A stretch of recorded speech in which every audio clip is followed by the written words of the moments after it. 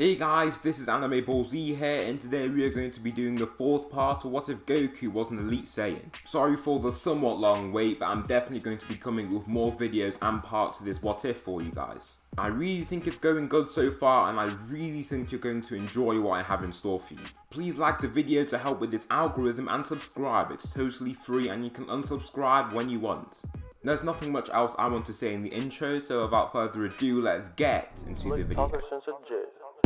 Winter time, all the time, ooh, yeah. Look at the way that I move, swag, disrespectful and I'm rude, okay. I had cocaine in the school. Frieza screams and releases his aura to then buff up into his 120 million power level max form. Vegeta isn't fazed by this power up, but this is due to his arrogance getting the better of him. In reality, Frieza is more than twice his strength now. He powers up to the absolute maximum and is only able to reach a power level of 50 million. He flies forwards and throws a punch at Frieza, but it's easily evaded. Frieza then lifts his legs to strike out with two kicks to the Saiyan's head. These two kicks knock him off his feet and send him flying meters away. Frieza then throws three more powerful attacks that Vegeta just can't handle. He violently swings outwards to try and attack him, but the attacks just miss. As his lower body is left open, Frieza kicks him in the stomach, then launches out a powerful one-hand energy wave. Vegeta is sent flying back, and as he stumbles back, he falls out of his Super Saiyan form. As this happens, everyone gets cautious and the Saiyans run right in to try and help with defeating the Tyrant. Their power levels are extremely low compared to his, and because of this, they get destroyed. Frieza throws a swinging kick at Gohan and the noise of his jaw cracking can be heard. Next, he launches out a one-hand energy wave at Raditz to launch him into the air. As this happens, Goku then clashes with Frieza, and this is the first of the group to evade one of his attacks. However, he just gets elbowed in the spine and slammed to the ground with a spinning downwards kick. A small crater is formed from this hit, and Goku is barely able to get back onto his feet. With the three Saiyans taken out so quickly like this, they are all losing options. Gohan, being the least affected since he is the strongest of the three, stands and is bubbling with his signature rage. His aura starts to flow around him and the ground rumbles under the power that he emits. His eyes become bloodshot from his anger and he can't stand watching his own father and friends be tortured by this mad emperor. His hair flashes golden and Frieza steps back in reaction. However, he realizes how much stronger he is than the kid and just flies towards him in arrogance. Throwing a punch, it's simply caught and Gohan's eyes flash blue too. His aura starts to gain small trickles of gold energy as he is actually able to kick Frieza back a few meters. Vegeta starts to get more angry too as he contemplates everything that has happened to him in his recent life, all of it, from being almost killed by Raditz to being stomped by some bold Earthling. It's all too much to handle for him. Goku and Raditz also stand with a desperate need for power. The power comes in response to a need, not a desire. All four Saiyans power up and Frieza is intimidated by the powers they show. All four Saiyans start to flash with the golden power of the Super Saiyan, and after a few seconds the light becomes blinding. All four Saiyans shout under their combined golden aura and all become Super Saiyans, every single one of them. Gohan's power level is now at 950 million. An absolutely insane power level if you ask me. Next, Raditz has a power level of 800 million and Goku 700 million. Vegeta is still at his ordinary 50 million but isn't bothered about that right now. All he cares about is defeating Frieza. Gohan flies forward as the first fighter, then the remaining fighters follow after him. Gohan strikes him back, then Goku swings him up into the air with an upwards kick. As he spins around violently, Raditz slams him down from above. Once he starts falling from the sky, Vegeta launches his Gallic Gun. The attack is quite powerful for Vegeta, but Frieza is actually able to catch it and knock it away. Frieza, now bleeding and weak from these attacks, is trying to find an escape plan. Swiftly he flies up towards space since he knows that the Saiyans cannot survive up there. However, Gohan follows after him and flies faster than him with ease, cutting him off. Once Frieza stops, Gohan starts charging up his Masenko, then as Frieza tries to fly downwards, Raditz punches him right back up. He then looks to both sides and sees Goku as well as Vegeta stood there. Frieza assumes that Vegeta is the weakest, so he flies towards him and punches him in the face and tries to fly away. However, Raditz punches him in the stomach and winds him so bad that he stops moving. Masenko! Raditz seems to teleport away from his speed and Frieza gets hit by this attack head on, being killed in the wave of golden ki. Gohan just exhales and returns to his base form like the rest of the Saiyans. The humans and Namekians watching from below clap and are more than pleased to know that the planet is saved. Dende heals all 4 of them, and here are their new power levels after some minor Zenkais. Gohan's is 20 million, Raditz 18 million, and Goku 16 million. Vegeta has a power level of 2.5 million, close to Goku's power level, but he is still a little off from being as strong as him. In the canon timeline, that is. The group have much more time to wait and gain strength to leave back to Earth. Since no one is in a rush, they all just decide to head back to Earth. Vegeta is quite reluctant, but he has nowhere to really go back to anyway. He would end up just go on doing missions for Frieza, but since Frieza's gone now, he's got nothing to really do. As they all decide to leave, someone comes towards them. The man lands and has a brown cloak over his body. He seems to be around 6'10", and it confuses pretty much everyone there, except for one. Nappa, I thought you were dead, Vegeta replies, in surprise. Raditz also has an identical look. No, I'm not dead, and I watched the entire fight with my own eyes. You are all Super Saiyans. I wish to train with you all, Nappa says, bringing down his hood to show off his bald head. Fine, you better pull your own weight. I'm pretty sure the humans could take you out now, so be ready, Goku replies coldly, just turning back to Frieza's ship that they will use to leave the planet. Nappa's power level has risen to 6,000 from a Zenkai, but that's pretty much it. He's way weaker than even Krillin, so if he tries to fight them head on, he could die. However, he is blessed with the abilities of a mid-class Saiyan. This time everyone drops off at Yardrat as the ship makes a random detour. I will say this is due to Vegeta moderately damaging the ship's hardware as he stole the Dragon Balls from Frieza. Also, it's only King Cold that remains. He is more curious than rageful about the Saiyans and wants to see their power face to face. The Saiyans all manage to learn instant transmission, but the humans, Krillin and Tien, both learn spirit fission. Piccolo is also capable of this technique, and Dende kinda sits out, just living a normal life on Yardrat. Their Zenkais from constant battle with one another means that they are far stronger than their canon counterparts. Since Goku, Gohan and Raditz also have elite DNA now, they are far better. Nappa has gone Super Saiyan a few times but can't really use the power at will. He has managed to surpass all of the non-Saiyans though. Vegeta has actually been able to utilize Grade 2 and Grade 3. Goku and Raditz can also use Grade 2 as well as Gohan. Here are the rankings for the fighters. The weakest fighter is Krillin. He is still very powerful from the useful training that he's had and can actually put up a good fight against Nappa and Piccolo. Next is Tien. His Neo Tri-Beam means that he can handle opponents far stronger than himself, so he can actually battle the Saiyans while they are in their base forms. However, he can only compete for a few seconds as his signature attack drains his energy.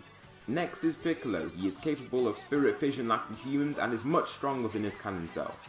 The weakest Saiyan has to be Nappa, and it's Nappa by a long shot. He's barely capable of Super Saiyan at times, so this means he can't even compete with the others when they are at their full power. Although his base power is commendable and he has some good techniques like his mouth energy wave. Next is Raditz. Raditz hasn't been the best with the concept of Yardratian training, so he hasn't been able to grow the most from it. He has just managed to gain the power of instant transmission and uses it in junction with his double Sunday to form the instant double Sunday. His Super Saiyan Grade 2 is also named Super Raditz by him, alongside Vegeta. Next is Goku. With Goku's in-canon potential and also being an elite Saiyan, he has surpassed Raditz. Also, he is far more capable of Yardrat training and was able to learn instant transmission and was on the verge of learning spirit fission. The strongest, surprisingly, is Gohan. Due to the hyperbolic time training, he actually looks himself in the Cell games, so he is physically much older than his calendar age. His Grade 2 is just too much for Ultra Super Saiyan Vegeta since he becomes so slow while doing the technique. He is also stronger than Super Vegeta too. The group return to Earth and the people on Earth haven't actually done much. The Namekians are never there and Guru manages to make one of his subordinates the Grand Elder. This means Purunga lives on and so do the Namekians. Future Trunks deals with King Cold with ease and the rest of the fighters arrive. Piccolo managed to talk with King Kai and stop them from transporting the group back to Earth because he was actually there for a short amount of time. Once they get back, Trunks is more than surprised. Half of the people there he doesn't recognize in the slightest. Immediately he just sees Goku and asks to fight him lightly. Goku isn't as calm as the Goku Trunks has heard of, so he doesn't take the fight lightly. So you're a Super Saiyan 2. Let's see what you've got, he replies, powering up into his Grade 2 form. Trunks is taken aback by the muscle mass increase but just continues and transforms into Super Saiyan also. Violently he approaches him and swings his sword, but Goku just kicks at his chest, knocking him out of Super Saiyan. He flies through an entire rock wall and Goku even looks at his steaming shoe in surprise. Also, Vegeta, Raditz and Nappa still wear Saiyan armor as they refuse to wear the ugly Yardratian clothing. They all rock their original armor, but Vegeta gets rid of his shoulder pads. Nappa and Raditz still have theirs though. How are you so strong? How did you get so muscly like that? Trunks asks, walking back with a bad injury on his back. You trained and got stronger. You don't seem to have done much. Who are you and why are you here? Goku asks, returning to his base form. He explains all of the info to just Goku and he gets the gist of what's going on.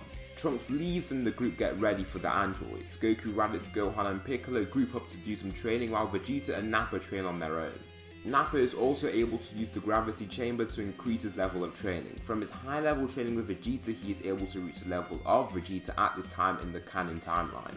Basically meaning that Nappa from this What If is equal to canon Vegeta.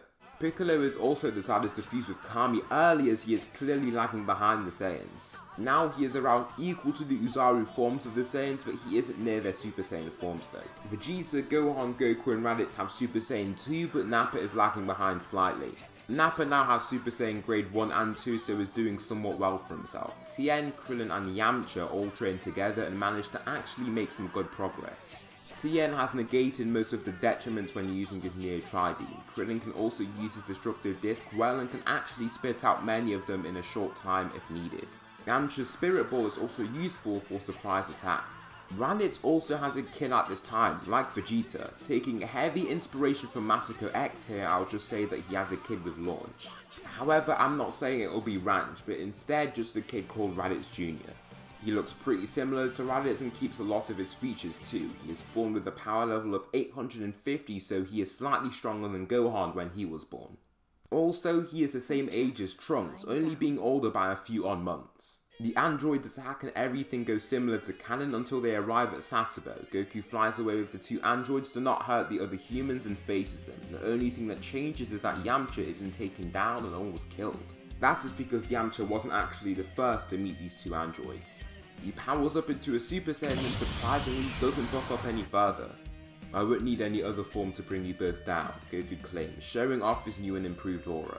Swiftly he blasts off his feet and catches Dr. Gero off guard by how fast he is. Goku punches him in the face and doesn't hold back with the punch. Due to this, his head seems to crack out of place and spin 180 degrees. However, he is still alive. Android 19 comes from behind Goku to try and attack and kill him. However, Goku blocks and spin kicks the android away, destroying a good chunk of its parts. As Dr. Gero tries to fire down an energy beam, Goku zooms away with flight then shoots out several ki blasts to Android 19 that chases him.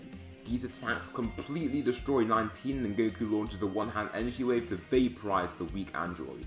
Immediately, Dr. Gero weighs up the odds and flies away at top speed to try and activate the other androids. These androids being Android 17 and 18. The group might be stronger, but if they don't use Super Saiyan, they are far outmatched. The only people here who can actually catch up to him are Piccolo and Goku. Both fighters follow after him and actually close in on him quite quickly. However, Goku is visibly breathing as he does this and Piccolo is quite confused. Swiveling around, Dr. Gero shoots out his signature photon wave and goes on to activate Android 17 and 18. Goku reverts to his base and starts panting uncontrollably, feeling incredibly weak. He then falls as he passes out, but Yamcha catches him and gets him back to his home to rest and heal. Gohan, who is the strongest, stays further ahead of the rest of the fighters to try and scout out the area. In seconds, he sees the androids flying off into the distance. This makes him catch up to them and he is very confused as to what's going on. "Where are you going?" he states calmly, awaiting a response. "We're not here for any of you, Gohan, we're here for your father, Goku," Android 17 says in a patronizing tone, since he is young. Gohan just doesn't get affected by this and doesn't move either. "I'm not going to let you do anything to my father," he shouts, beginning to ascend into the next form.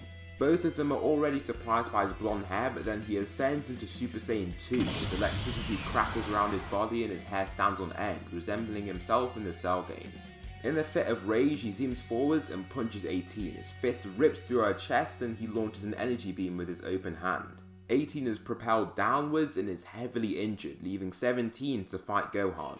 They both clash and Gohan punches him away with his slam alone. As the android is jerked backwards, Gohan punches him in the stomach then swivel kicks higher up acrobatically. As he zooms upwards, Gohan screams and releases a massive ki blast, destroying Android 17 in the blasts. All that is left are his clothes and a bit of metal that all drop to the ground. "You're mine," 18 shouts towards Gohan, flying up without the slightest bit of tiredness in her voice. She punches him in the chest and there's literally no movement from him whatsoever. He just punches her in the face and kicks her in the stomach, throwing her meters back. Blood is also released in between them. Android 18 flies up to him to try and land a powerful blow, but Gohan just screams and launches a Kamehameha, vaporizing her body in the blast. The two androids have been defeated just like that, and Gohan is pretty much unscathed. Just as Gohan is about to leave, the third android makes his appearance, Android 16. He takes off the ends of his arms and launches a powerful ki blast. Since Gohan has reverted to his base, he is now vulnerable. The ki blasts hit him, they hit him hard. They cause a lot of damage and he is left very injured. 16 then takes the chance to fly right at him and throw some attacks of his own. However, Gohan shouts and transforms into a Super Saiyan Grade 2 form. His muscles enlarge, but not at the cost of his speed, and he flies directly at 16. They clash and Gohan is clearly stronger. 16's arm literally breaks from the collision and Gohan launches another beam of energy to destroy him entirely. All that is left is his head and lower legs that just fall to the ground. So that will conclude the fourth part of What If Goku Was an Elite Saiyan. Tell me something you liked about the video or something I should improve on for the next part. Thanks for all the support on this What If, it's been doing really well lately. And I plan to continue this What If on until the very last arc of the Dragon Ball Super manga. Thanks so much for watching and I'll see you in the next video.